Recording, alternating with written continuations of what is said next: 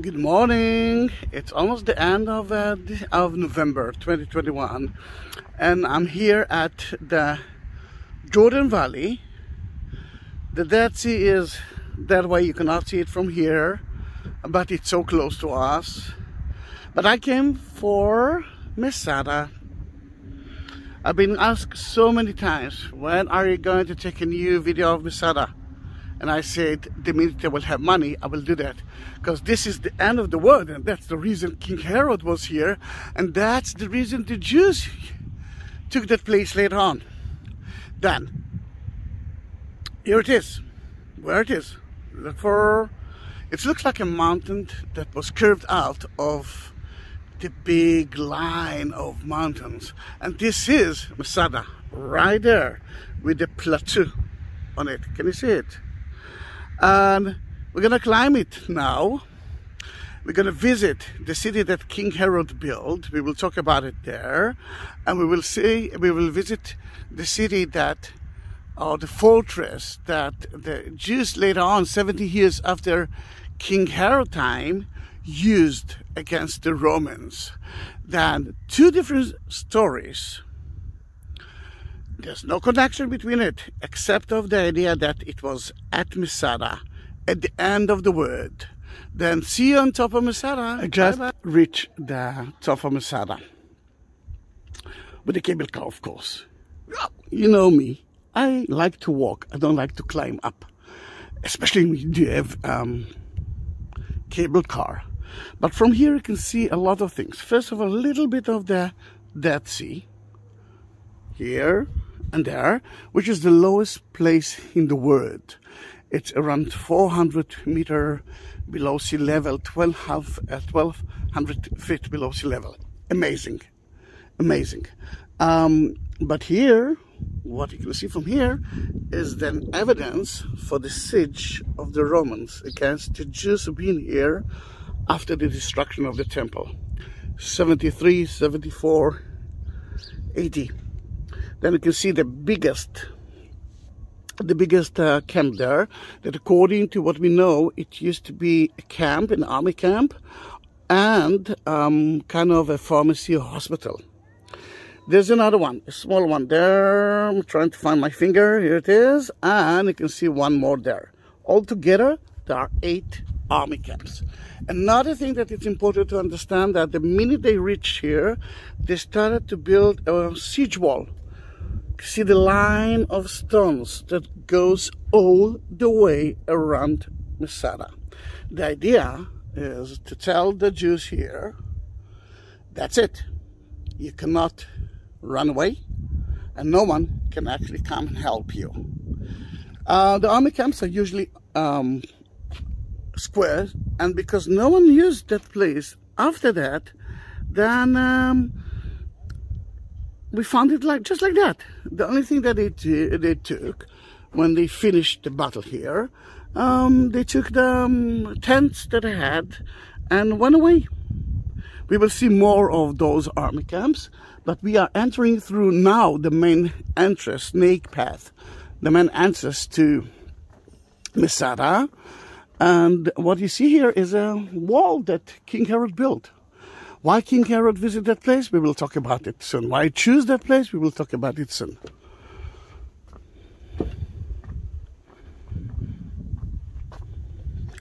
Now the snake path looks like a snake path, but it's not an Israeli name. I mean, it's not that we decided to call it the snake path. Before we will enter, you can see the guard entrance, one of the gates. And to enter to Masada, it's not obvious. I mean, they won't let you enter freely just because you're nice. I mean, I'm talking about King Herod. Then you can see the plaster here. It looks like marble, but it's not. And the soldiers used to sleep there in that room, and only then you could enter to Masada. Now, what is that ugly black line? That is the old way of excavation to tell you what is new and what is not. Beneath it, that's how we found it. Above it, it's renovations, but renovations according to the stones that have been here. Most, if not all of the stones were curved here at Masada. Then let's climb up snake path. The story that we are going to talk about is we have only one main source, and that is Josephus Flavius, Yosef ben Matityahu, Flavius Josephus, some people say it, and he actually wrote a book about the war between the Jews and the Romans at around 66, 74, and he mentioned that war. Now, he had lots of documents that he could use, but the documents were at Rome, and he was a Jew that started his mission against those Romans. What's actually happened here? He was the commander of the Galilee area. He was catched by the Romans, and before they killed him, he said to one of the men there, "You, Vespasianus, you are going to be the next Caesar." Just for fun, they kept him in prison, and guess what? He became to be the next Caesar. Then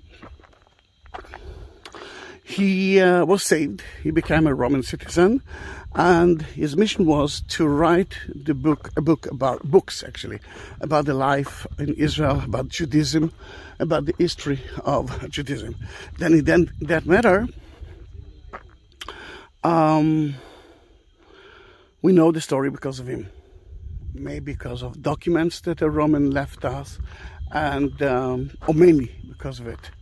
But you must understand that the story was in his eyes as a Jew, but he wrote it for the Romans. Then we always ask ourselves question marks. Now, this is the model of Masada. And the first thing that I remember is, well, now we can see it, is that my father took me all the way up through the snake path, and when I entered to Masada, I said, "For that? There's nothing here. It's boring. What am I gonna do here? Why?" And then he said, King Herod was crazy, but he wasn't S-word. Now it's in video, I don't know who's watching it. He knew what he's doing. He actually reached Masada because he ran away from the Maccabees, from the Hashmonaim family, and their allies, the Persian parties. And he was loyal to the Romans. Then he ran away from Jerusalem in the middle of the night. He had a huge fight at the place that's called Herodion, another fortress that he built for himself. And he left his family, around 800 people, here at Masada, and went to Rome. He was crowned as a king, and then he came to conquer Israel back by the name of the Romans. Then in that matter, his family was here. The only problem is that even now it's hot. It's like 85 degrees. It's the end of November. It's quite hot. And yeah, I know that you are. Yeah, I know. In Europe and some of Canada, in Canada and lots of places in America, it's freezing now. I know, but this is Israel. This is the Holy Land. Then this is the time to visit Israel. I mean, just before Christmas.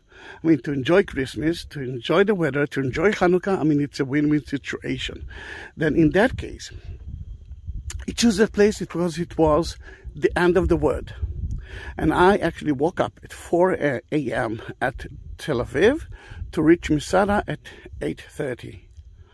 Then you can understand how difficult it is, and this is one of the reasons why I didn't visit that place before. Last time that I've been here was a week before coronavirus. I call it siege because it's a siege wall here as well.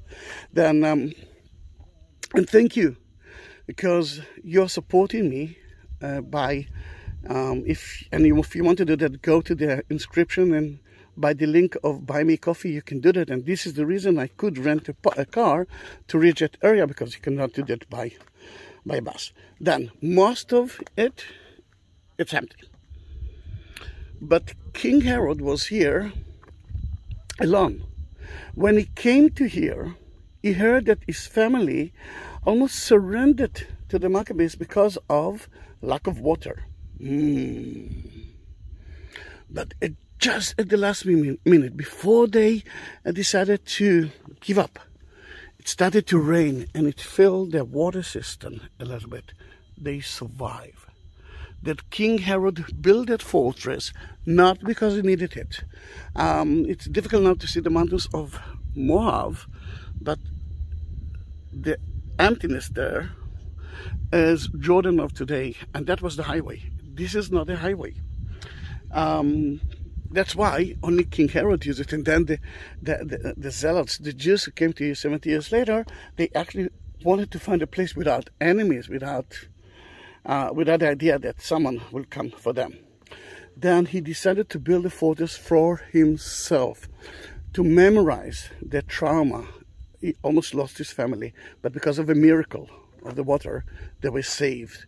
Then this is the only fortress that I know that he built from day one until today, until the last day. And what we can see here, that is our agriculture area. That gray place was full with, let's say, date trees, goats. I will even say wheat. Then it's so good, but you need water, and there's no water. We will solve that problem later on, because we have to remember that it was green. The area that he actually started with is only the northern part. The northern part, mainly because the south part is the sunny side, and it's always sunny. Then in that case, he built walls around it, and you can see it looked like a double wall, because he used the walls as storerooms, as places for the soldiers.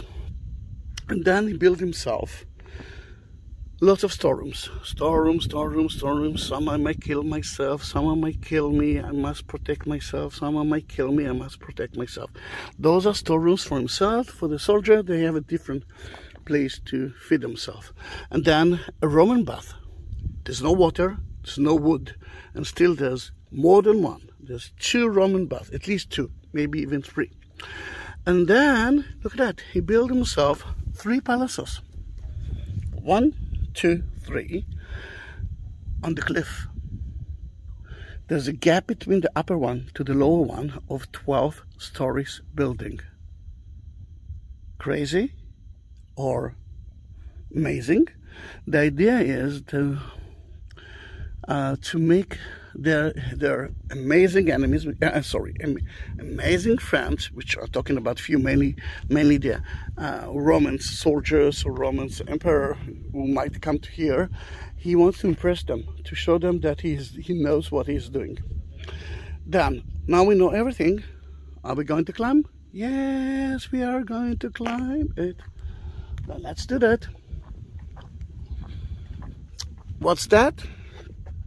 That's the Western Palace. It might be that it was built by the Hashmonite family, the Maccabees family, before, because it looks like it, but he renovated it. What for? Next to it, there's another gate, which is, if you ask me, was the main gate, because to reach the Dead Sea and to reach Masada was so difficult. You have to use a boat, which is difficult to use because of the salty water. Then most of the people came from the desert, from the Judean desert. We will be there then later on. We do have time. Then let's climb. We're climbing to the Acropolis, to the place that he was there, but mostly by himself, because he killed most of his friends. I must protect myself. Someone might kill me.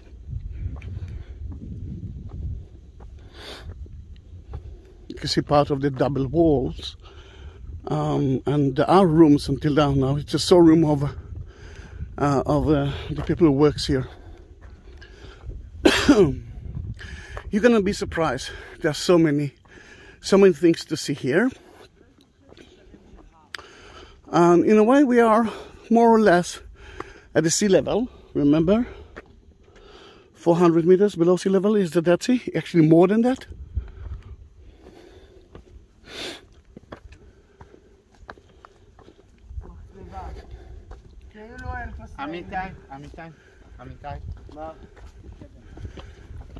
All right, then we reached the quarry. Quarry? Yeah. Think about it. You have to build it. Then it's better to build it with the stones from here. If not, you have to climb up. The cable car was from his time. But the quarry was used for another reason. It's kind of a moat. No one can enter to his palace. And when he used it only in wintertime, just like me, because it's terribly hot on summertime. When I'm taking groups to here, I wish that I will, in summertime, it's actually reach 110 degrees Fahrenheit, 45, even close to 50 degrees Celsius. Not an easy. Now, before we are entering to his main place, let's enter to the commander's residence. I'm not sure that he is the one that King Herod visited him. If King Herod wanted him to come to meet him, he actually came to him. Then let's enter to his kind of a villa, and it's a typical Roman villa. The sun is in our eyes, so trying to find some better space, better place. It looks like that. A little bit sunny, a lot of shade, and there are 2 rooms here, but behind us there are many more rooms. Why it's important for me? Let's go in, and you will see it. Da-da-da-da. Da-da-da-da. Colors from 2,000 years ago. Now, it's not an important building. The commander can accept a very simple room. You know what, 2 rooms, but without colors. Then everything was covered with plaster, even the non-important rooms, and fresco, painting on it. Let's go to the room with a view. Da-da-da-da. The colors is mostly from Italy, from Pompeii. The artist from Pompeii as well. Look how beautiful is the view, isn't it? And look at that, you can see one of the army camps and the siege wall. You will see it from everywhere. Then it shows you that it was beautiful. Then remember, agriculture area, it was green, and at it, colors. Now what's that? In wintertime, it's quite cold at nighttime. Then this is kind of an oven to warm yourself in this cold house, built by the Jews who've been here. 70 years after the death of King Herod. Remember that 2 different stories. I want you to remember it. Another thing that it's important to understand that in some of these fortresses, and the name Masada is actually a fortress, and some of them you could find some figures. Here, although he built it for himself, he built it in a Jewish strict way. And this is the next question. He was a Jew. Then he was half an Abaddon, half Edomite, half a Jew. There's more than, he was everything. I mean, he was born as a Jew to an Abaddon woman that converted herself. His grandfather converted himself to Judaism. Then in that case, he was a Jew. Then he kept that place strictly in the Jewish way. We didn't find any figures here. Why? I think because God saved his family here. Beautiful, isn't it?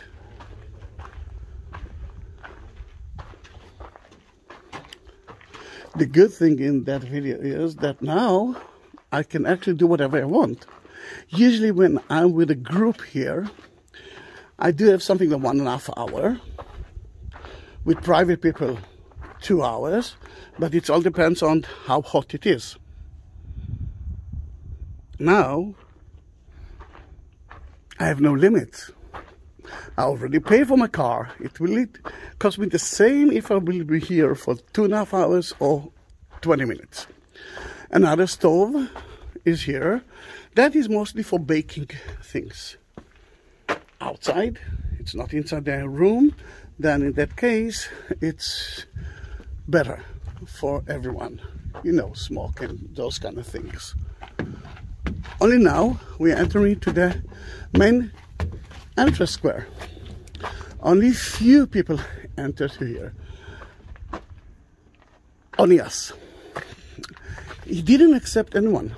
He was afraid from anyone, from everyone. Then in that case, when he came to here, when he wasn't here, only a few soldiers could be here to clean his place.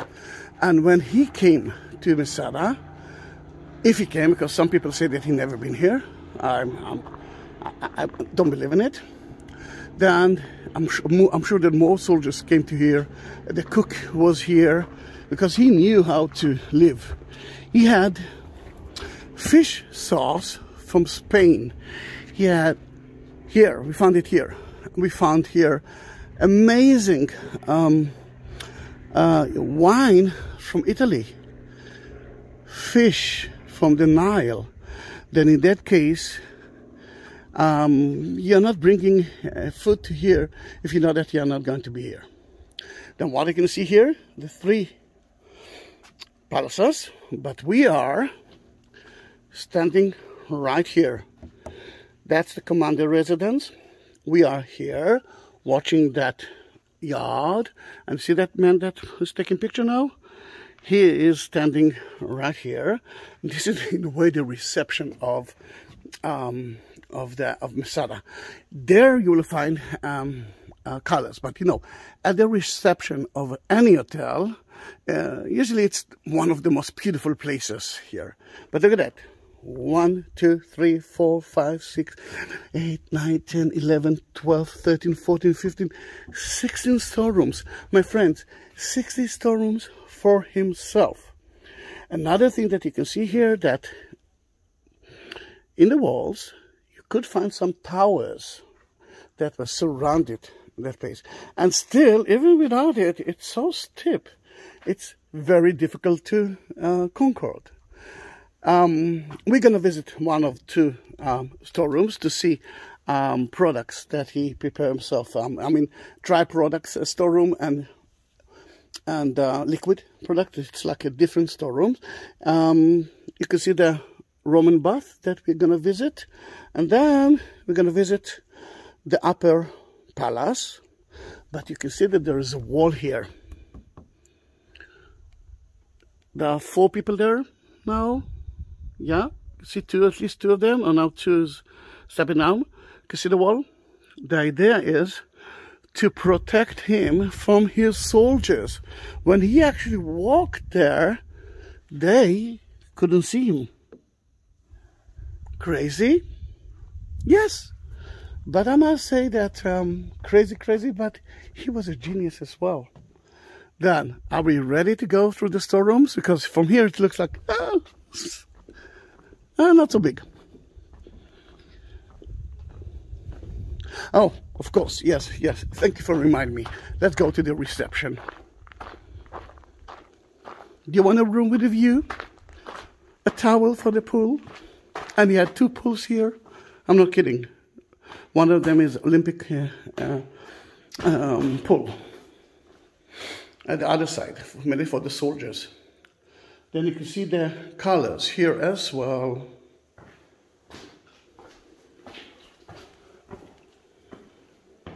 The same pattern, same colors, same artist.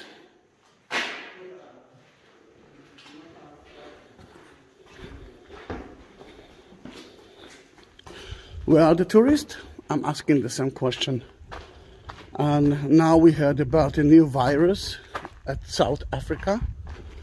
Oh, South Africa, not only country, a few countries that maybe can resist the vaccine. Then they closed the border for those countries, which tells me that less tourists will come. That's why I actually decided to help you, to help myself. And you, most of you cannot reach Israel. Most of you, some of you are a little bit too old for that, too hot for you. And here it is. I'm your tour guide. Did you subscribe my channel? Yes? Great. If not, please do that. And you will have, I have more than 19,000 videos. Yes, 19K videos.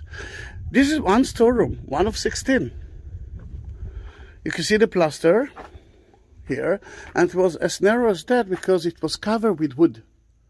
You didn't see even one tree here. But if there are water source, then you can do it. I didn't talk about it yet. Let's wait with it. Then you can see that some of the storerooms, we didn't excavate it.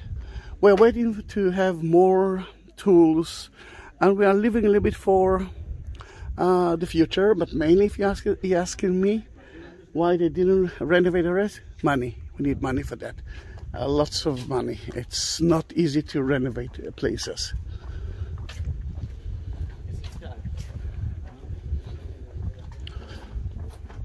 Let us go to see some other storerooms, and it's so fun. It's so nice now because I'm usually going through through only 2 storerooms, but now I can show you a little bit more of it.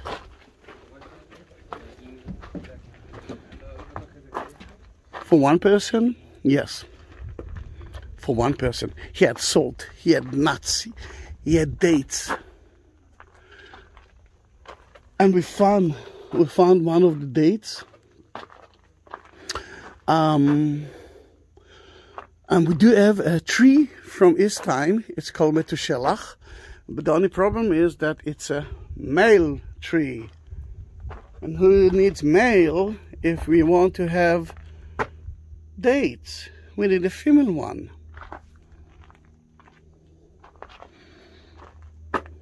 Then let me show you that tree. I did a picture of it. Amazing for one person. And you didn't see yet storeroom for liquid products. Let me take the picture out. If we are looking at the pictures, then here you can see Masada at nighttime, full moon. It's not by picture, it's National Geographic, but it's amazing, isn't it? And the other side is the sunrise at Masada. I must tell you something. To climb up to here to see the sunrise is beautiful, but to take yourself a 5-star hotel room and wake up before sunrise in an air-conditioned room, and then to see the sunrise and go to sleep, it's better. And another thing that we found here, dates, nuts, walnuts, pomegranate, and salt. And say hello to Metushelach. One of the trees that we found the seeds of the dates here. We have to look for the ladies. We're trying to do that. Then maybe in about a few years we will be able to eat the same dates that King Herod ate, because he said that those dates from here are the best dates ever. And he is right. He was right. We came from here, and we will continue through that storerooms. Everything was covered with wood roof. We already knows it, but the Jews, after the time of King Herod, story B, another story, not connection to King Herod, used it to build a wall, a wooden wall against Romans, and we will talk about it. We will read it, but please remember it. Here it is, a storeroom for liquid products. First of all, it was covered with plaster, which actually all the storerooms were like that. But it's got kind of an angle that if a vase full of wine will break, wine from South Italy, we know the winery, we know the year, and it was for King Herod. If one of the vases will break, the servant who broke it will die, but the wine will save, because all the wine will go in those 3 holes. They will be able to collect it, and then it's going to be the Terra Santa Italian wine. This is the Roman bath, but we will enter it. But first, let's continue through another storerooms to his palace. And if someone wants to attack him, you have to go through all those narrow storerooms. It's kind of another moat in a way. Another way to stop the enemies.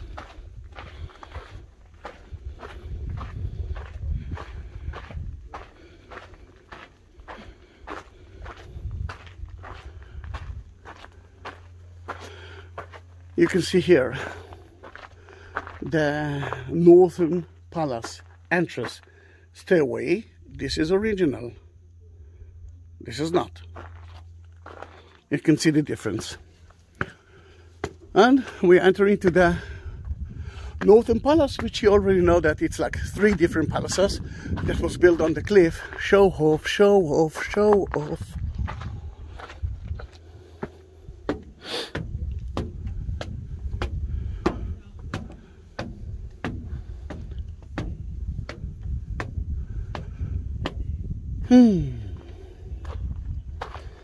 A wonderful view of the palace, of the storerooms from here, and you can see a little bit of the Dead Sea. The Dead Sea is now dying. We're losing 1.5 meter, let's say 4 feet every year. And you can see the Roman bath, another tower that survived. Beautiful, isn't it? I'm almost alone here.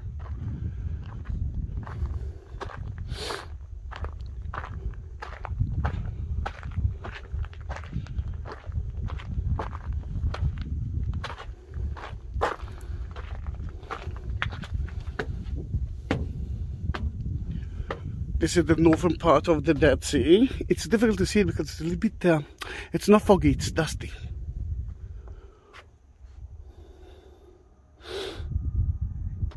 There are days that you can reach here and you can see every house in Jordan.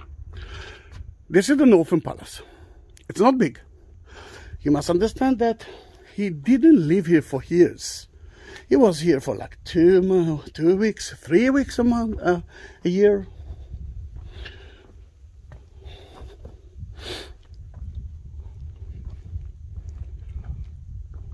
Where we are, right here.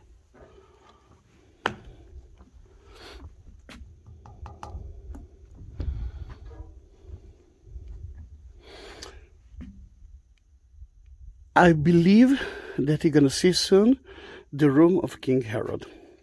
This is a replica of Augustus Caesar, the Caesar from his time, and we know that Augustus actually stayed in that room. His bedroom was here, but look at the beautiful balcony. The stairs to go all the way down to another pavilion around palace, mainly for business. The one who will enter here will be only the important people. But important people is one thing, and business is second thing. If you won't sign the contract, I believe that you will go all the way is down, baby. There were shelves here, and some people actually thought about library. I must tell you, we are talking about wine and food. Why? Because there's no reason to read here. If you want to read, you can read in your room. And the visitors, the important visitors, actually slept down there, far away from his room. Someone might kill me, I must protect myself. They had their own Roman bath. Remember the one that you saw was only for himself. Beautiful, beautiful, beautiful rooms, but now we are entering to his room. Yes, I know. You will tell me immediately, oh, it's such a small place. You're right, but it doesn't need a closet. I mean, there are servants for that.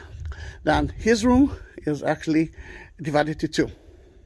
The entrance and his bedroom is, let's say, a table, a bed, and I'm sure that you can actually have here a nice window as well.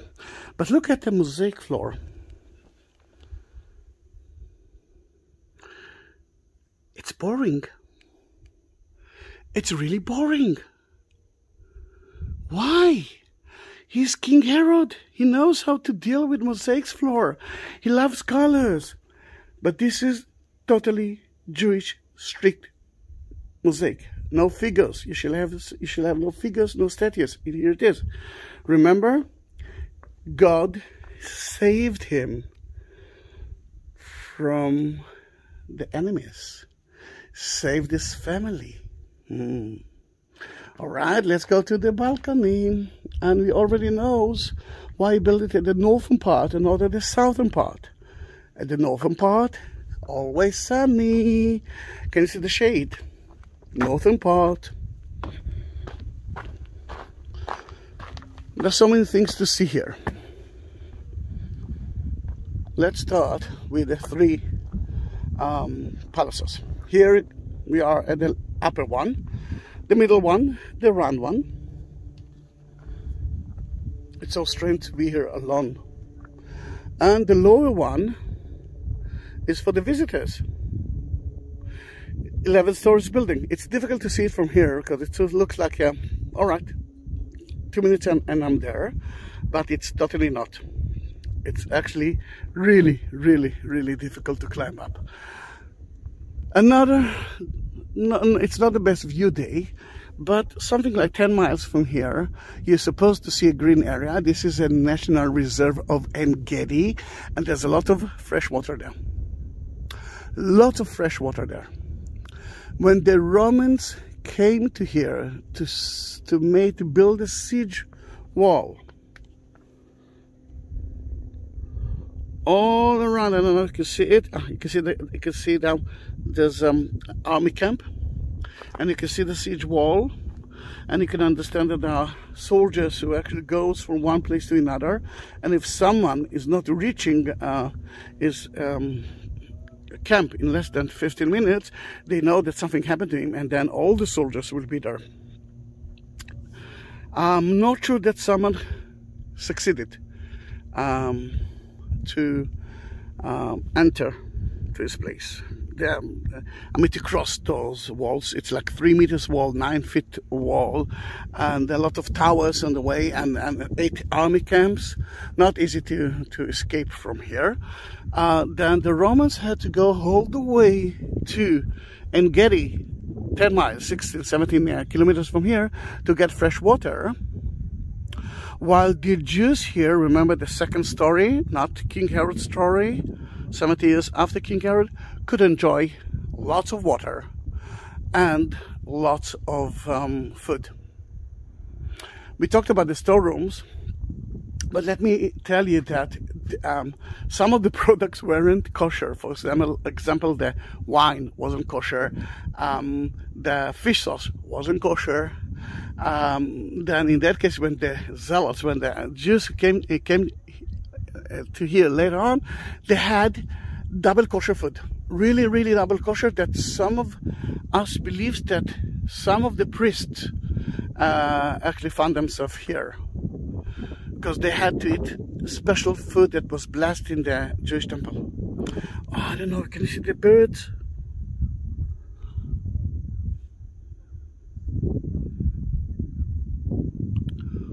Oh, now they are in the lower part. Those are tree stumps. We will find them soon, as I believe. It's a special bird that you can find here. And look at that.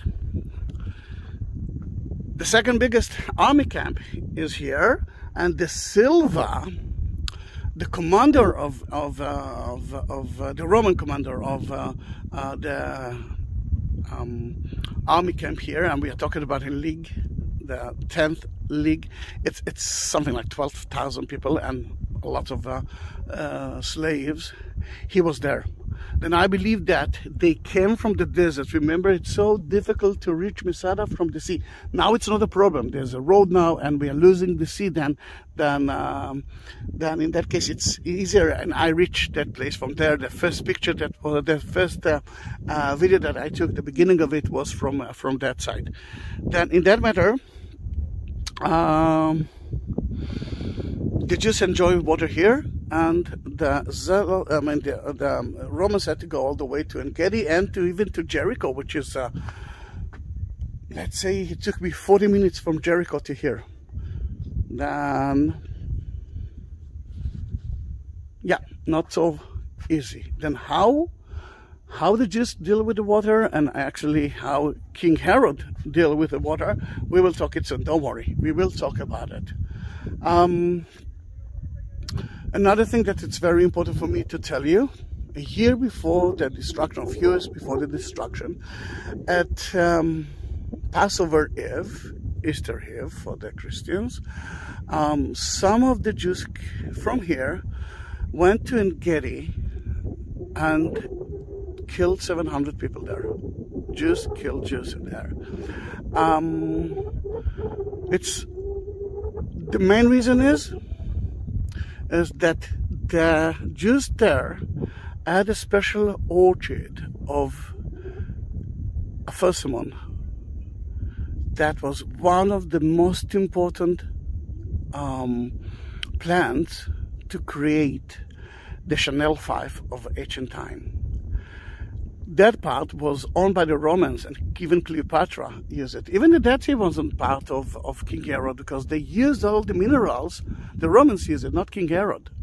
Then in that case, the Jews went there, killed 700 people, including children and women, and came with those plants.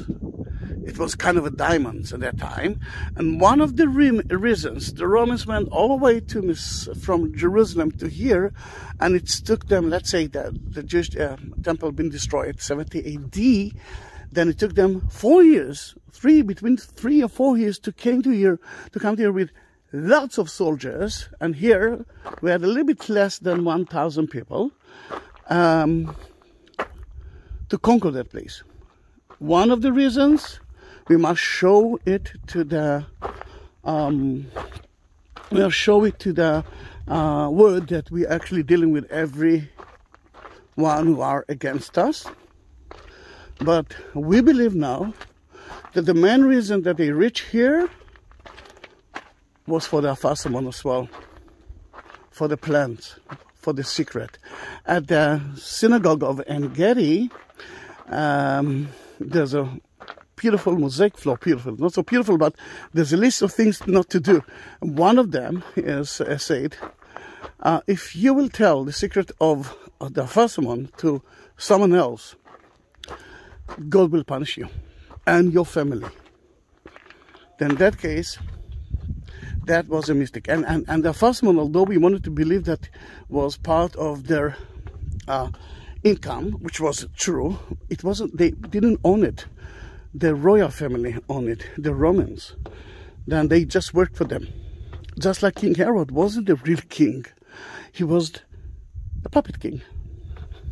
And the word King Rex wasn't the best Roman word, because the first Romans that been in Rome and created Rome were kings, but they were awful kings. And then the Republic became to be the continuation of Rome.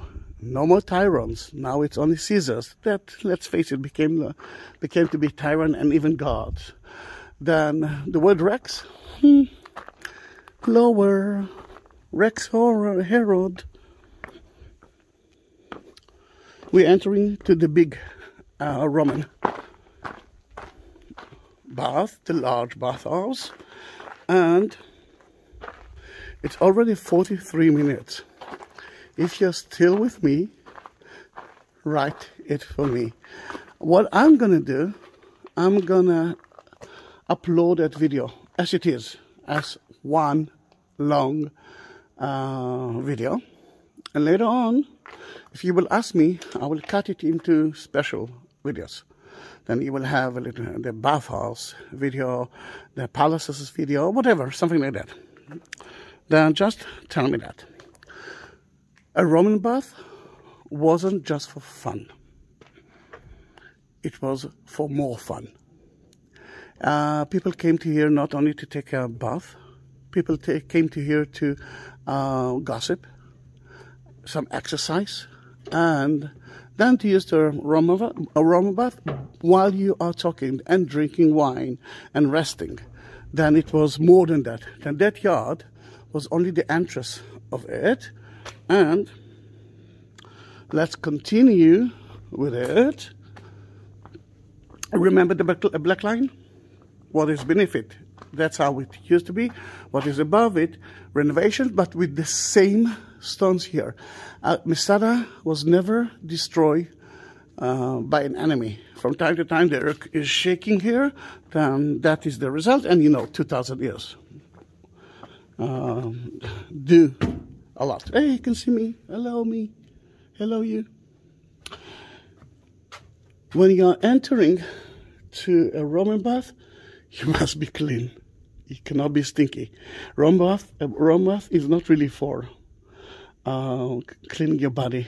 You have to be clean before that. Then usually there's a pool here, but this is a special pool. This is a mikveh, a Jewish ritual bath built by King Herod. Then it shows you that here he saw himself as 100% Jew, except of the non-kosher food. Jews are purifying themselves a lot, not their body, not their soul. To purify the soul, their soul, they are praying and talking, asking forgiveness. Same pattern of the mosaic floor. And look at that, sewage canal, because it's involved with a lot of water and a lot of steam. And we don't have water here, it's a desert. Then in that matter, now you're entering into the room, and there's a locker room. Like every room. You can see the colors all around it, and you can see the pattern of the floor, the tiles, and guess what? Opostila. This is something that he loved. It's actually imitated Roman floor as well. You could find it in the Jewish temple, for example. And here you can find it too. The bunches that you see here are not from his time. You can see that it was made with a little bit of cement and clay and some of the columns that they found here. The Jews use it as a mikveh, big mikveh, and before that, they built here another pool, but that's to clean the feet of that they won't be stinky. I looked at it and said, oh, it's mainly for the children. That's as a child. Remember, I was here for the first time when I was 5 years old. They didn't care about the colors. They cared about surviving. And you can see that we found here a lot. See the black line. Let me take a picture of it for you. The pictures will go, I will upload it to YouTube, to Facebook and to Instagram. Both links are in my description almost of every video, and especially that video. But if you won't find it and you want it, just write me a message and I will send it to you. This is the kind of the midway to the cold pool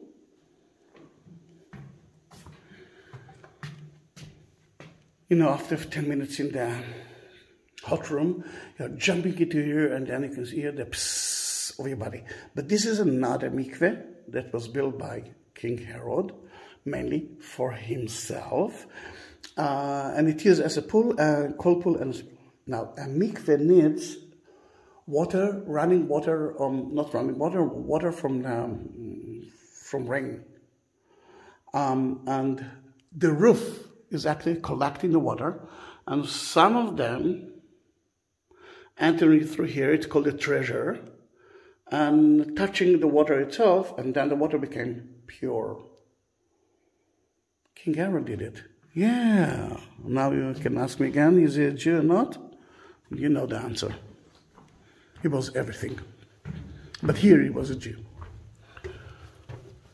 And this is the hot tub. The main room, the most important one. You can see the hypocast, some of clay columns, not so high. It actually will divide us from the floor that we are now walking on. That floor, it looks actually like that. And let me go backward, because the best picture is backward, but you have to be careful because the exit is not so big, not so high. And, just a moment, see that?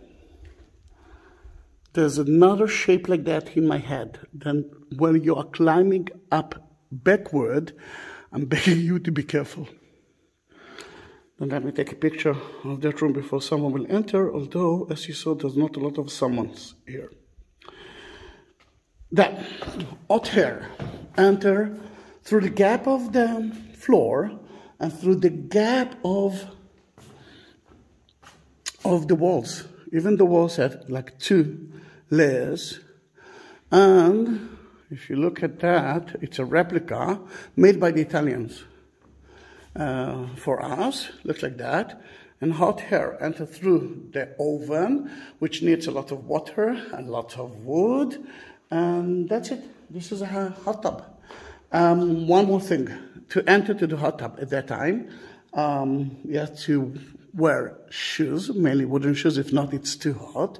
If you wanted to steam the room, then a little bit of water on the floor will steam it.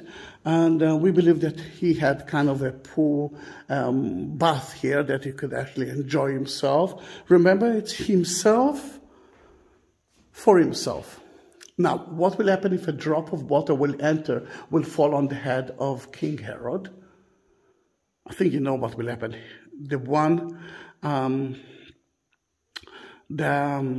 servant that will be next to him will die.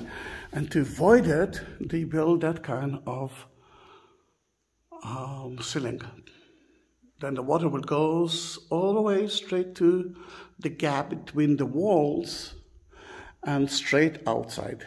Here it will be dry. Nice, isn't it? This is one of the most beautiful Roman baths that I found in the world, and I love to travel at Europe to travel at Roman places in Europe. It's not the biggest one, but it's actually almost saved like that. You can feel it. You can feel it. Are we going out from there? Yeah, it's not the end of the storeroom, and we already, wow, almost 1 hour. Is it too much? Please say no, please say no. I could be here for hours, won't do that. It's Friday, and because you honor me by supporting me, and I rented a car, I wants to go to 2 more places that I wish that I will be able to do that, then to show you more of it. The servants were here, the oven were there. Look at the beautiful stones that they use, and like in the secondary use. Amazing. That is secondary use. I mean, they use it as a mikveh and a Roman bath, as well as the Jews, but someone has to keep it like that. And we're talking about lots of wood. Can you see trees here? Can you see wooden roof? No, no, you cannot. Oh, here it is. But this is more than one.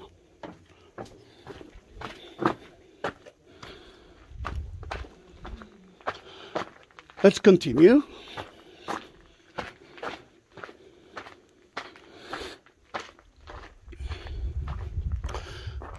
Some storerooms that they didn't excavate yet.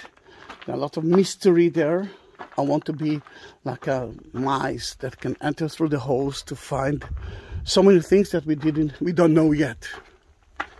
Then we are going to the discovery of the location of the lots. Lottery, lottery. But this is a different kind of lottery. I'm taking you now back to the second story. King Herod is already dead, natural death, and now 70 years pass, and the Romans are entering tomorrow to the city, to the fortress. And I'm not sure if I mentioned it.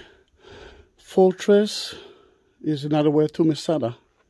Or Masada, it's another word for fortress, and we believe that it was just like that. I mean, the roof was just like that. In that room, something very important happened.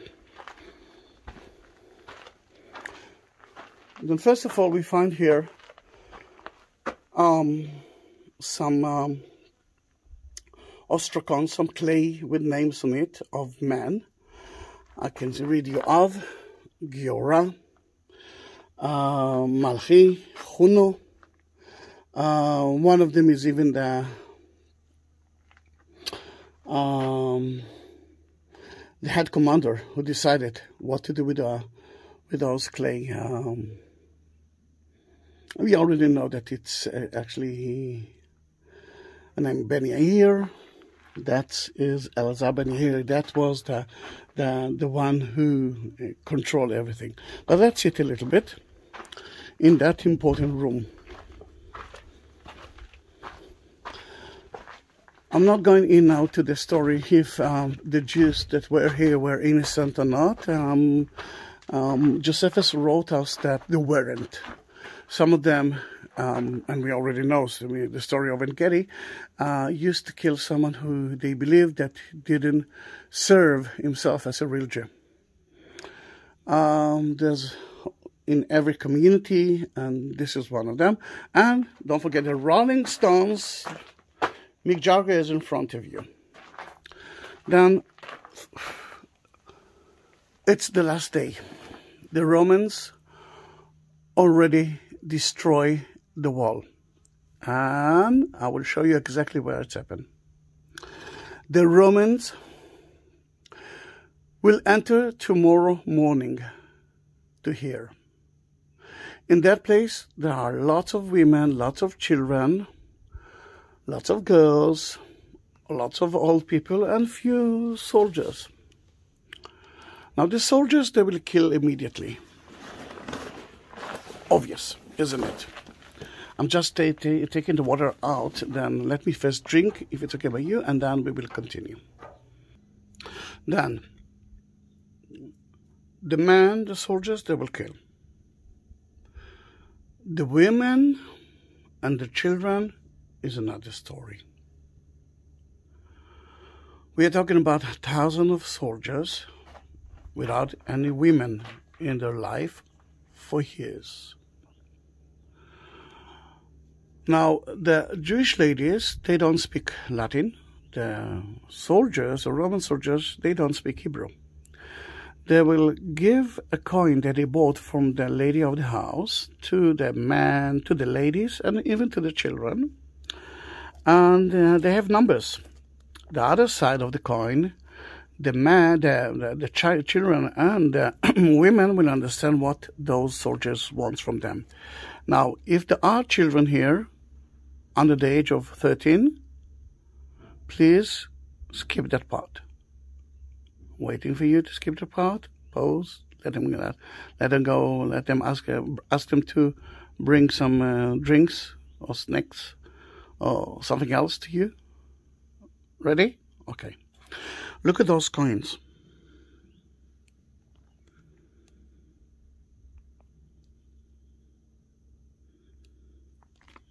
It's not the end.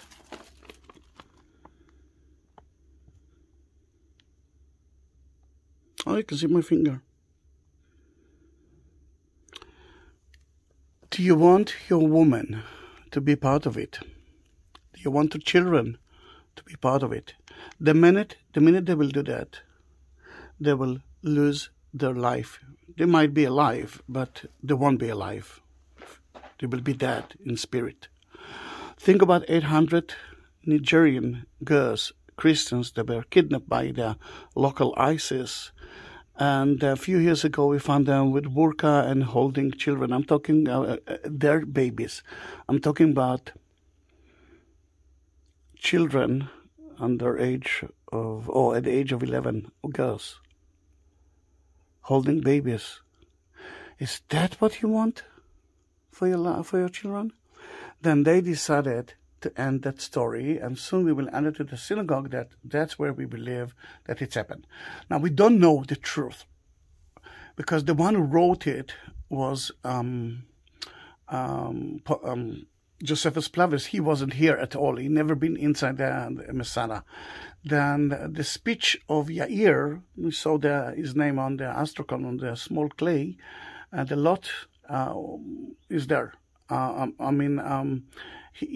He didn't hear that speech, but he can imagine what's happened to him, or maybe the few women and children that found alive, maybe they told the story. I don't know what's true and what no, but it's a very dramatic story.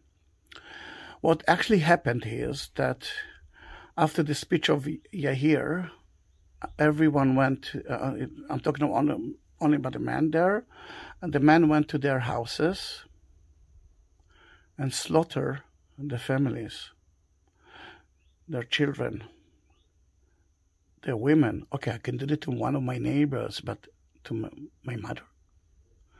And then they came to here.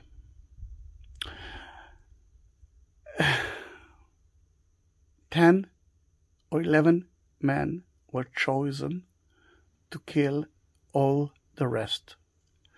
Every man who wasn't chosen went to his house, slept next to his family, and when one of the 10 or one of the 11 entered the room, he was smiling to him, and he killed him. Those 10 men came to here, and one of them had to kill the rest, and then to commit suicide. To commit suicide is not allowed in Judaism. Then, in a way, only one committed suicide. The rest were killed. And because we found the portrays here, we believe that it might be the place that they deal with it. Why? Not only because of it, because that was the headquarters of Masada. Can we continue now? Let's do that. Children, you can come back. We're leaving that area. I'm not going all the way down to the two other palaces. Remember the round one and the low one, although it's beautiful. Mainly because I'm afraid that they will close their place on me, but it's something like 10 minutes walking down, and for me 20 minutes climbing up. You can do that from here. This is not the original entrance. The original entrance was from the palaces itself, but it's been destroyed and we have to build something new.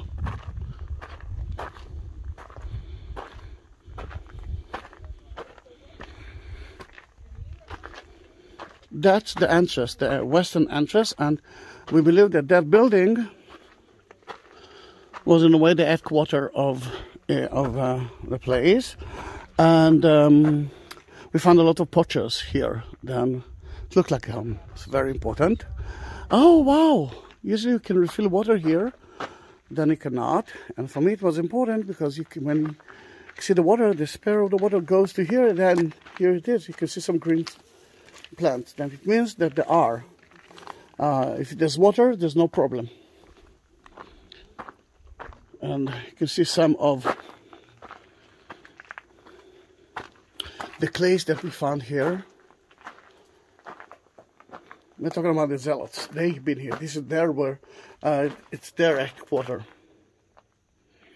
And next to it is Watergate. Oh, America! We do have Watergate too. It actually tells us that there's a connection to Watergate here and to the water supply man. But still, you have to wait. But from here, you can see a beautiful picture of the upper palace. We've been there. You can see the balcony, and you can see the round middle palace and the lower one.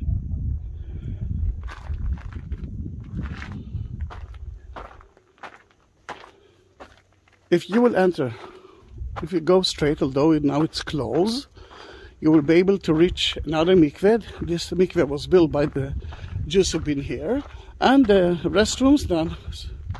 It looks like you cannot use the restrooms now.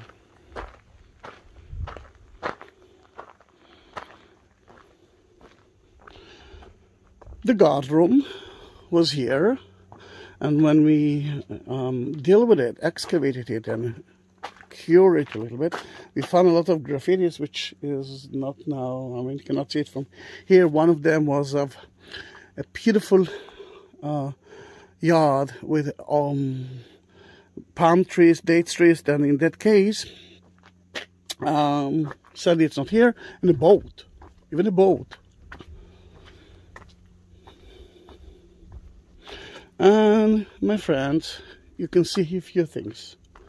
The synagogue that wasn't built by King Herod, built by the Jews who've been here, and a water system. And look how big it is. Look how big it is. I must tell you that when King Herod wasn't here, the unit that deal with the water was here and deal with it almost 24 hours. They fill the water system, and we have a lot of water systems here, and a lot of water systems in the hidden place that you will see soon.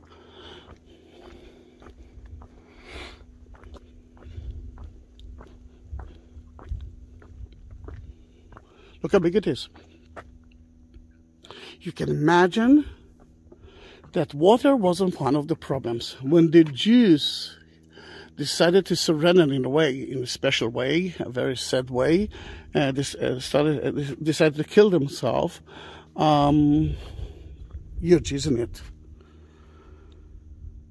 They decided to keep the storerooms full of food, and they didn't destroy the water supply to show the Romans that they didn't kill themselves because of lack of water and lack of food.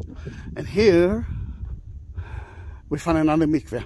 It is special mikveh because it's the first one from the second temple time, first mikveh that we found in Israel. Now we found more than 900, almost 1,000 mikvehs from time. And I remember that when Igal Yadin, the excavator, found it, he asked for the rabbis to come to here to measure it, and then they started to shout, "It's kosher! It's kosher! It's kosher!"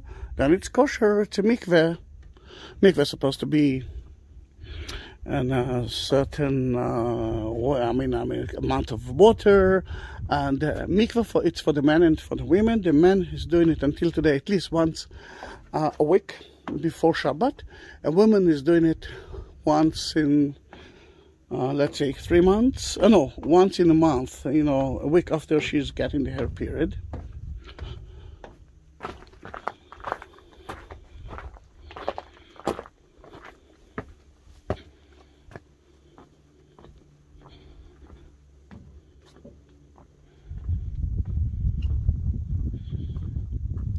Look how amazing it is.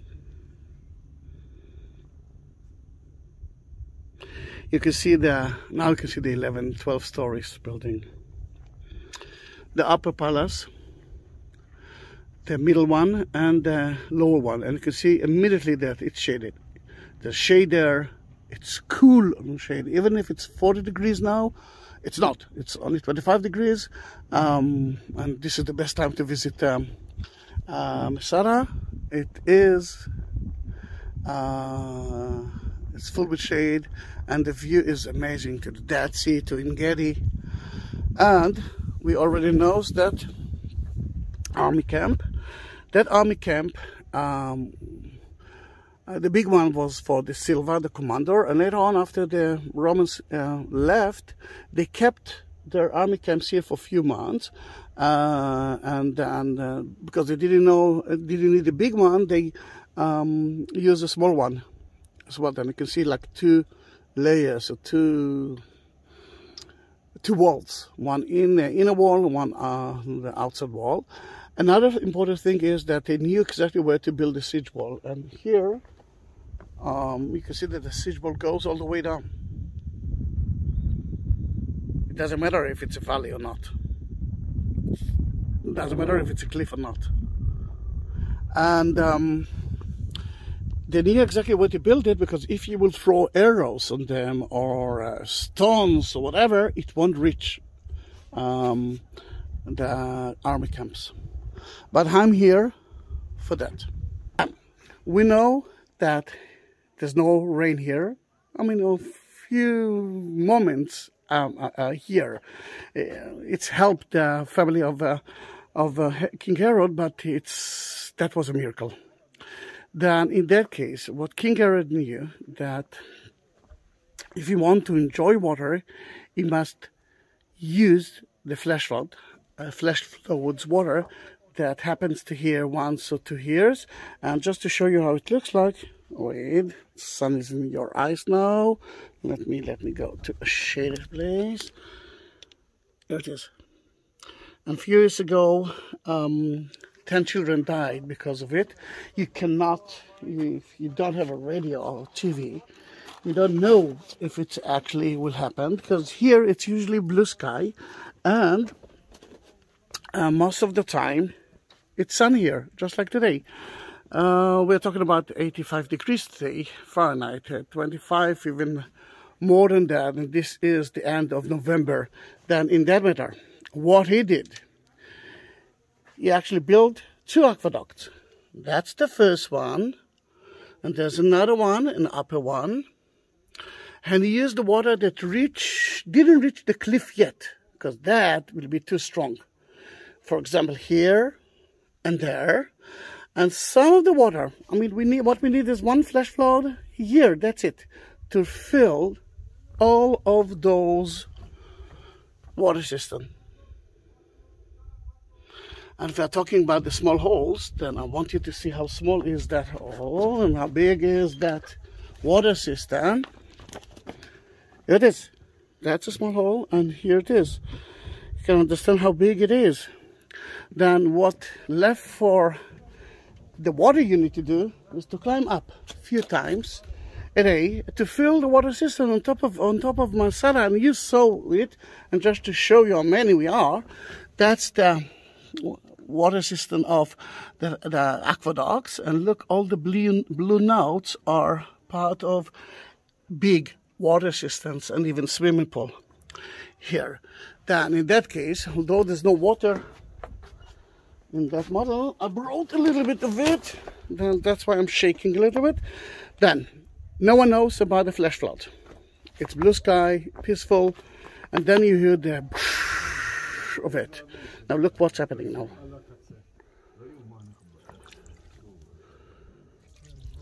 Can you see it? Absolutely lovely, isn't it? And now we can say that he is crazy, but you can say that he is genius as well. Then let me show you the view, because I'm not sure that I took that video as well. You can see the 3 palaces, the upper one, the middle one, and the lower one. Remember, 11 stories gap, the 11 stories building gap between the upper and the lower.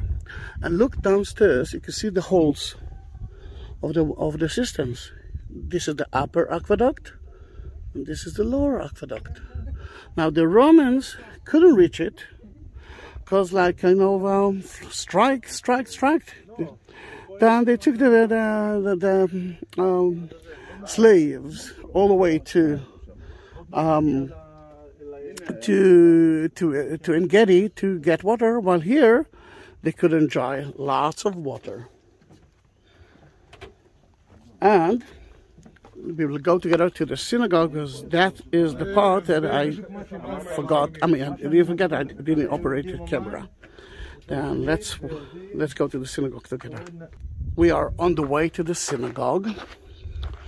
When I was here like 2 hours ago, it was empty. Now there are a few Israeli groups here. Then it's not going to be as quiet as I wanted it to be. Sorry, but that's life. A synagogue is a place to mingle. It's a community house. That's the meaning of synagogue in Hebrew, Bet Knesset.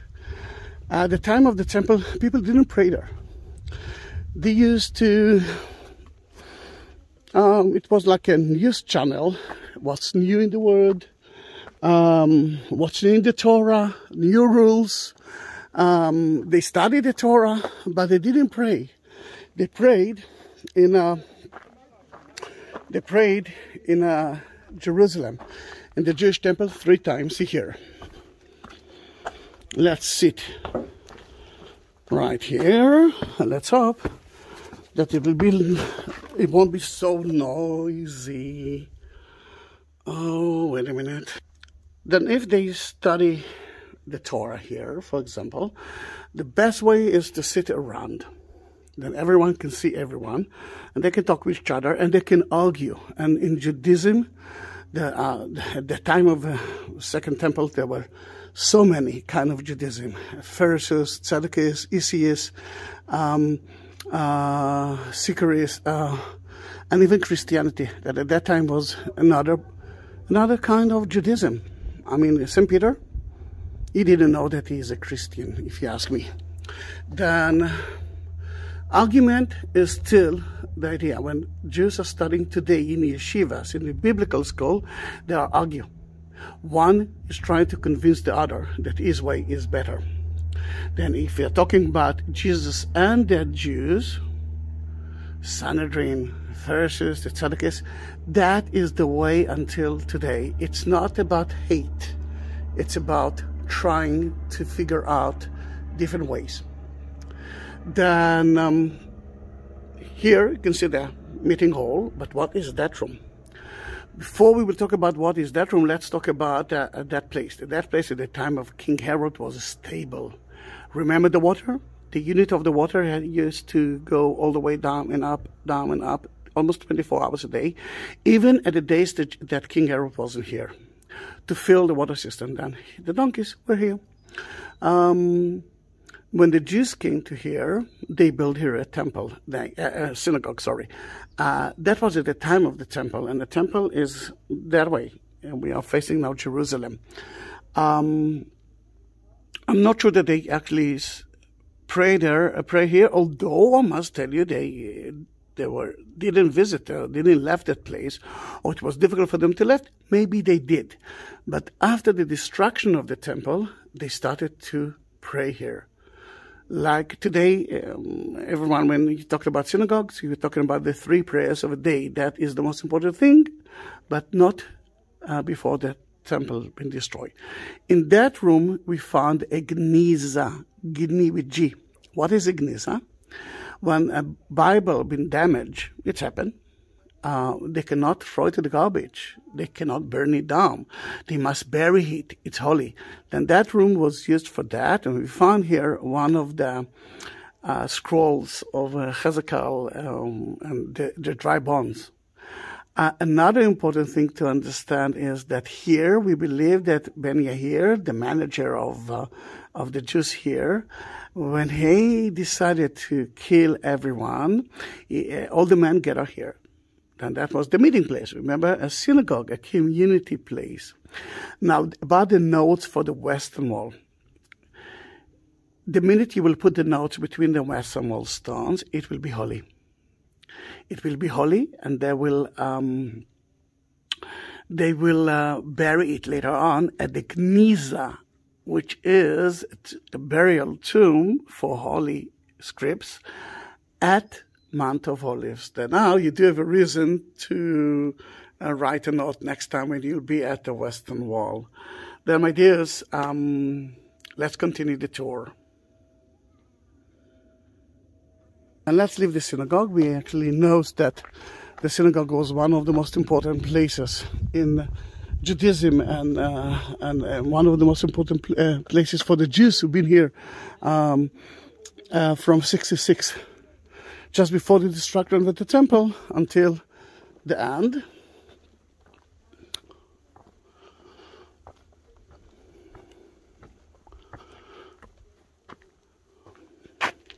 This is such an important room.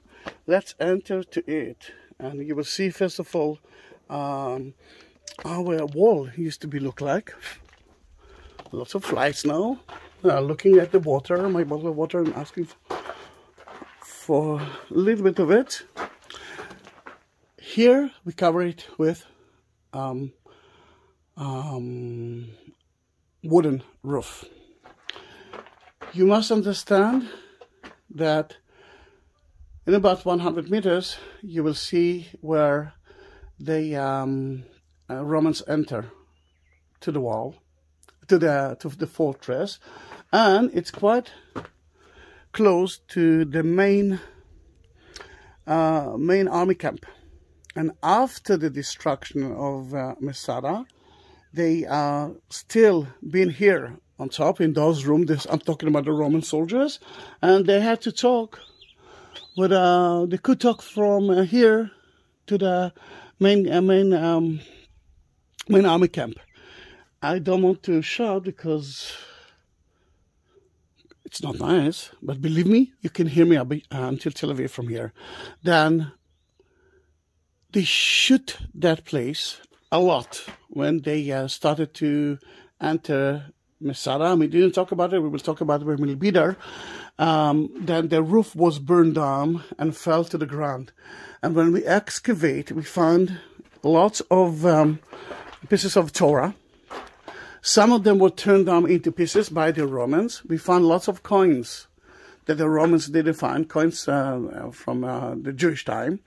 We found here a comb, clothes, that was held by the Jews.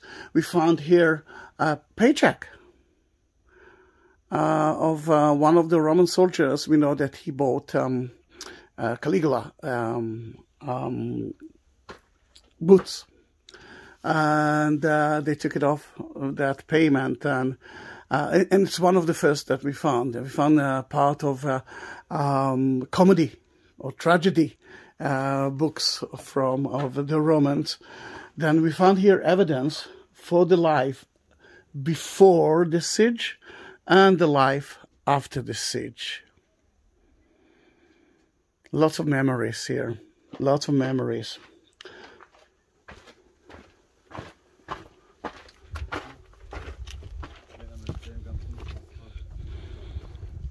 Remember, everything was green here.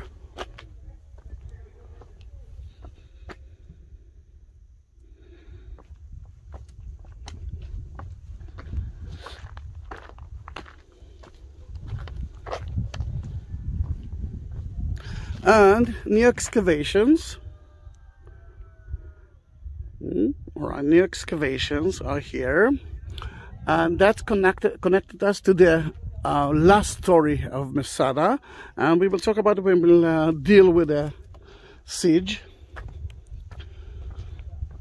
But it was the agriculture area at the time of the Romans and at the time of the Jews. Then we are talking about food, fresh food, and dry food as well. Dry fish, salty fish, dry dates. But this is part of the agriculture, columbarium, dovecot.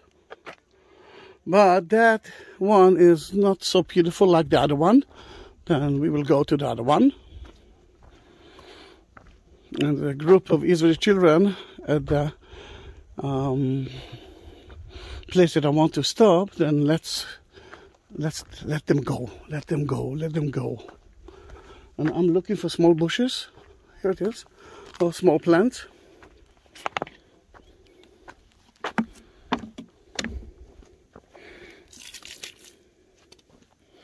Here we are. Oh. And there are more here.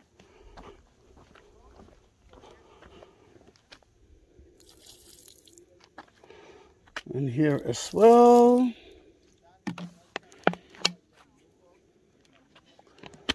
Here it is. Here you can see the Columbarium Tower. Let's enter. It looks like that. And let's enter it. Pigeons. I mean, the whole family went. Oh, look at the bird. I don't know if I'll be able to take a picture of it. Look how beautiful it is. It's look like a model.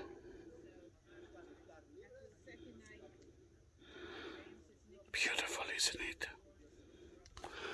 We talked about Dovecote. Here it is, Columbarium. Birds are here. For a moment I thought that it is statue, but it's not. Then, here it is. What we are using pigeons for, sacrification at the temple. The whole family did it as well. Post. And food, stuffed pigeon. And with number 2 of them, that we are fertilizing the fields here. Then here it is.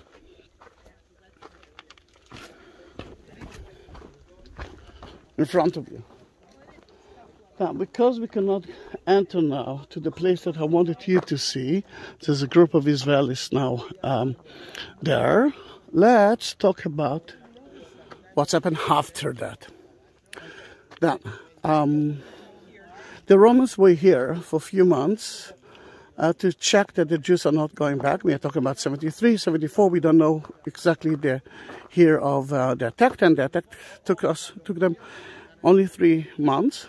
But later on, monks in the 5th century came to here. They turned it into a monastery in the desert, not so far away from Jerusalem. A beautiful place to meditate, to connect you to God. Then we found here a monastery. Been here from the 5th century until the Muslims came to here. We know that the Muslims didn't destroy that place, but I think that they didn't feel safe that they actually went to the main monastery. And remember when we started the tour, we saw the palace that I told you that it might be on base of the Hashmonaean Tower. We were going to visit it soon. And up there, it's like up there. Up there, it's a swimming pool for visitors. When the visitors came through there, you can see the other exit. When they enter, they took them to enjoy the water because it's cold, it's hot here, to refreshment together with wine, and then they started to deal with them. Today, I forgot to mention the Geniza room. Remember when we found some of the Bible pieces from the Bible. Nowadays, there is a rabbi who writes a Torah scroll, and you know the Torah scroll is written by hand. Then he writes it, and they use it for the new synagogue that they built here, and they're having a lot of weddings and bar mitzvah ceremonies, which can be a very good idea. Here they are living, and we can go in. The group is slowly leaving the site, and we still have water.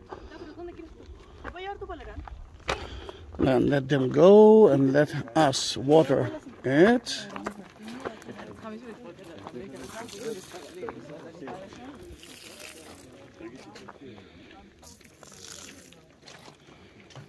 And let's go to here.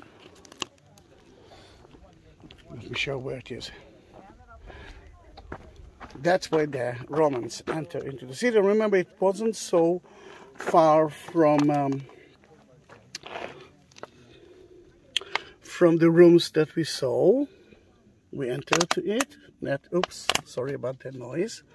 You can see the tactile tower that they built and the ramp that they built. They mainly did it on nighttime because the Jews used a lot of stones, and look at that, to stop them from doing it. But the Romans knows what to do. They know their work. And this is the only place without a wall here. Then let's enter now. Now we're talking about 74, 73 AD, and guess what? We can see the siege wall in front of you.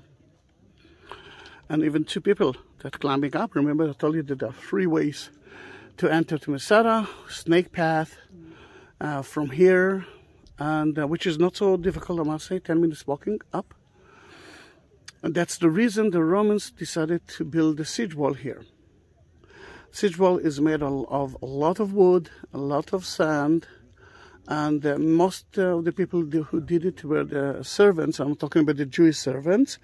At the beginning here, the people asked themselves, should we kill them or not? Because they are already servants, they are not free men, and we want to be free.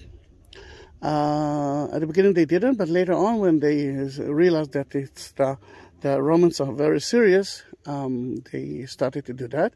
Then the Romans switched themselves into night work. Artillery of the Romans actually hit the rooms that we've been here and that area as well. Then from here they enter, but when they enter, what they heard is silence.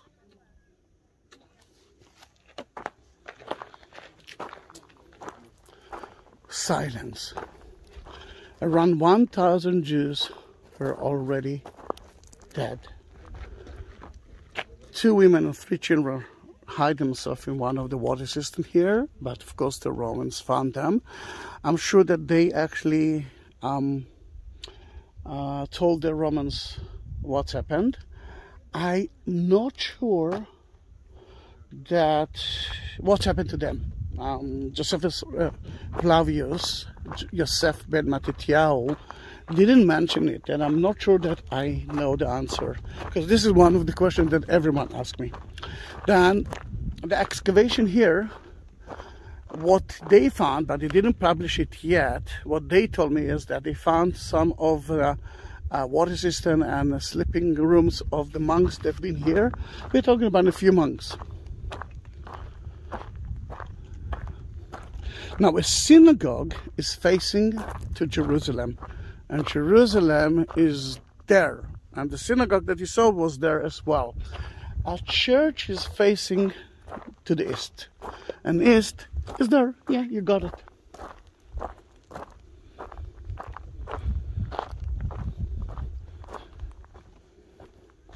Then this is a Byzantine church, and let's finish the water that I found, and let's water it. It looks like a little bit thirsty. Enjoy. No, there's a little bit more, then we'll find another bush, if you can call it a bush. Then here it is, narthex. You see there, maybe to clean the feet or to close the doors, facing to the east. But what we found here, we didn't find in the, at the time of King Herod, although he knew how to do that, different kind of mosaic floor, this time with figures or plants.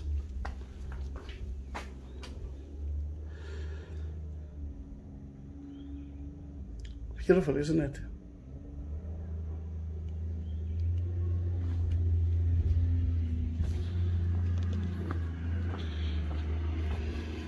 Oh, now he is green. Did someone else forget his bottle of water? Then I'll give him a little bit, and we will look for some bush that's surviving, trying to find a water source. And if it's okay by you, let's go together to the Western Palace. Now, why there's a stone on top of there? Probably because if it will be open, the birds will come to feed themselves there.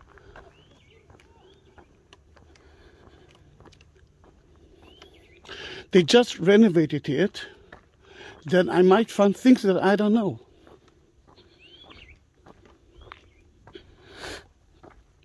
Just like the entrance there. There's a nice entrance. Looks like marble, but it's not. It's only fresco or stucco. Not everyone could enter to the palace. Only some people who were invited, but not the most important one, because the most important one will be, you know where, the other place. Here, we usually have a lot of ceremonies, children's ceremonies, bar mitzvahs. You can see the church are there, and there's even, looks like a Chanukiah. Yes, this is Chanukiah for Hanukkah. They're going to light candles every day here. It's already ready, and Hanukkah starts, I think, tomorrow. Or day after tomorrow.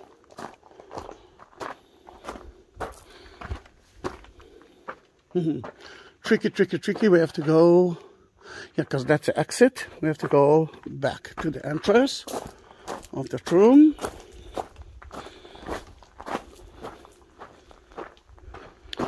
Did you subscribe my channel? Are you going to do that? You are going to do that, mainly because I'm asking you. I do have kind of a competition between me and my daughter. Her name is Lior, L-I-O-R, my light in Hebrew. And she doesn't accept the idea that I'm a YouTuber. I mean, 19,000 videos are not enough for her. And she said, when you will have 100,000 subscribers, talk to me. I do have 97, at least for today, 97 to 100. Please subscribe my channel. Please send it to all of your friends. I want to reach 100,000 before January 14.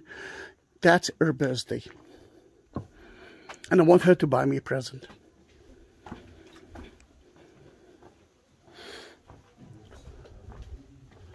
Amazing, isn't it? For me, it's amazing because there's not a lot of tourists here. Usually there's a big line. Look how beautiful the Western Palace looks like. And we are in the center, right here now. See the two columns there? Here it is. And that's where we live. King Herod was sitting. And, you know, he was dealing, not dealing, killing, not killing. You know, killing King Herod in a daily life.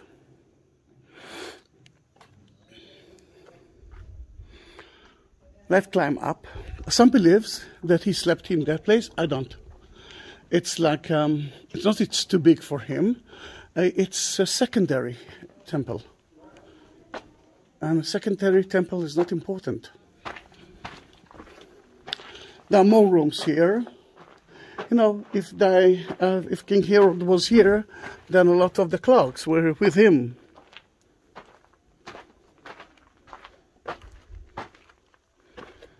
An oven, remember the Jews use it as well. But let's climb up. I heard a little bit of noise. It means that there are a few, there is at least one family there.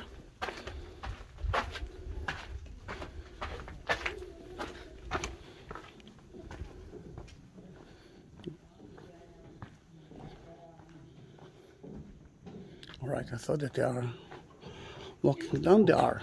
Now let's wait, please. All right, now we can climb up.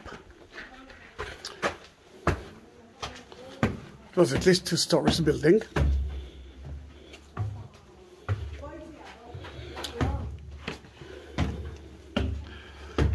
And if you're talking about beautiful mosaics, here you can find it. But again, without any figures.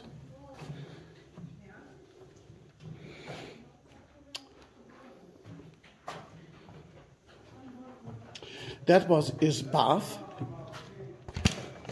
You can see the floor of the bath. Later on, the Jews use it for a mikveh. And look how beautiful is the mosaic floor here.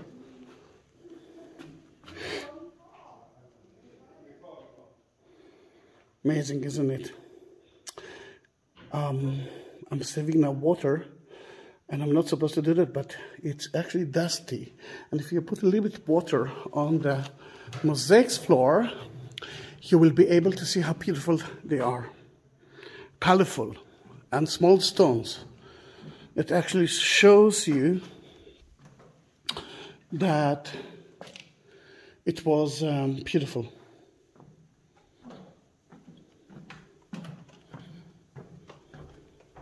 A little bit of here left, not a lot, but you can imagine how beautiful it is. It was like a carpet. And you can understand that the walls were colored as well. It wasn't just like that. Green and beautiful colors all over. And look how beautiful it is. We started the tour from there. You can see where the flag is. That's the entrance of the snake path.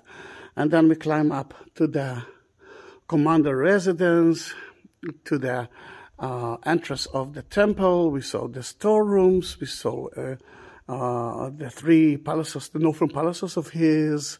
We went to the synagogue. We found, now you know everything about the water issue with him. Oh, look at that, the pool. Beautiful, isn't it? From time to time when there are tourists, the line for the cable car starts from here. All the way to there. It's like an hour.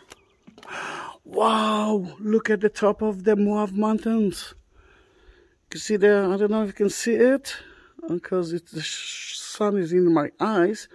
But suddenly you can see how high are the mountains there. And the northern part of the Dead Sea begins there as well. I hope that you can actually see it. If not, I do have other movies about it, but not as beautiful as that because you're watching it. And because I'm using the gimbal.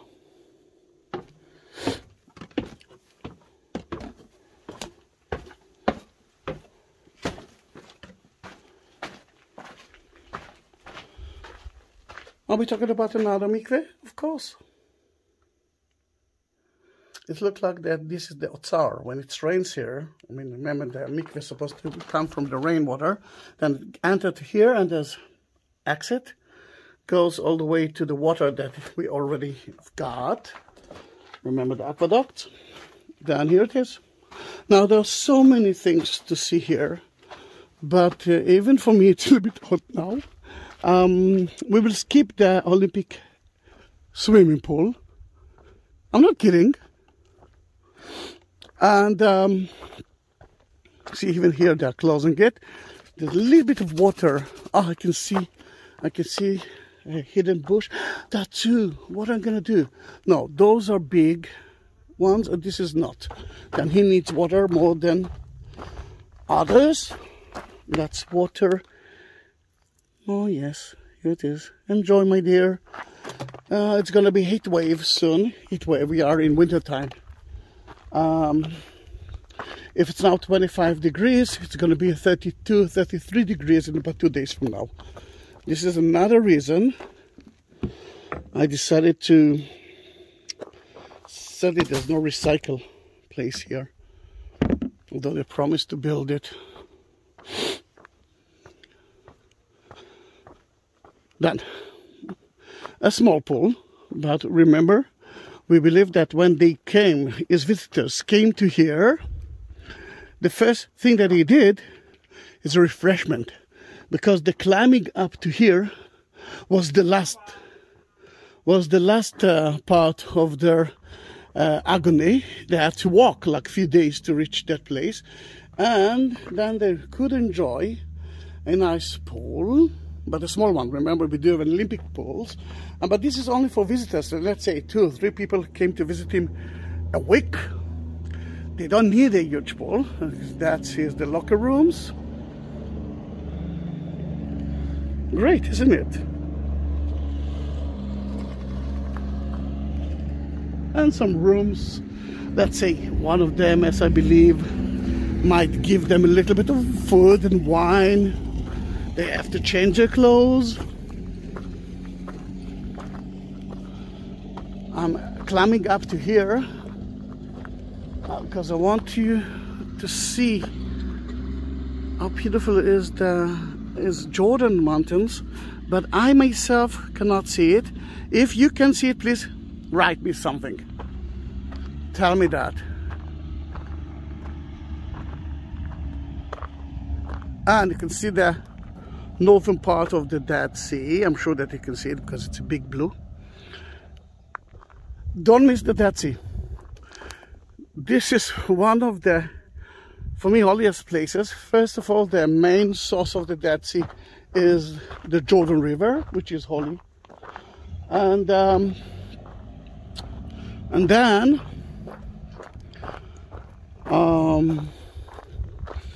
what else? Yeah, and then it's so salty and so good to your skin that it can cure almost any skin disease. And it's so fun to float, because that's the only way, floating. And the real reason, come as quick as you can, and mainly because we are losing it. Remember, we are losing 1.5 meters every year, a lot. Then we will say goodbye now. It's already 1 hour 40 minutes. See you in my next video. My next video will be about a beautiful place that's called David Spring, David River, small one, beautiful, and it's a national reserve full with water. Remember, it's in Engedi. We talked about Engedi. Then follow me, please. Send that video to everyone. Send my videos to everyone. Ask them to subscribe my channel. I need at least 100,000 subscribers until January 14. And then my daughter will be 17, and she will have to beg me to say, yes, Father, you are right. You are a YouTuber. Then see you. Bye-bye.